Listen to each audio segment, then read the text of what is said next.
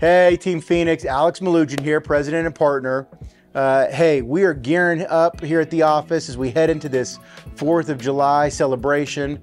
I think about the time that I'm gonna spend, I've got my 5-year-old son, Cannon. He's gonna be shooting off the fireworks and smoke bombs. My 2 beautiful daughters, I'm sure we'll try to keep him from blowing any of his fingers off.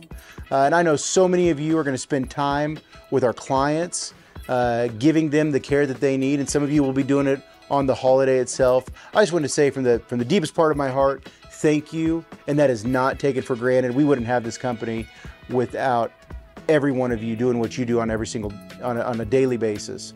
I also want to take a second to say how much I love our great country. I don't care what side of the politic aisle you're on.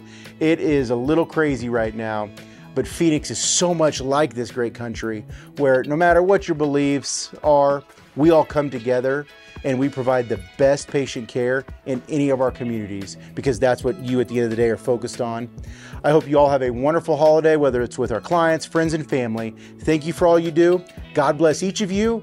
God bless the United States of America, and God bless our great company.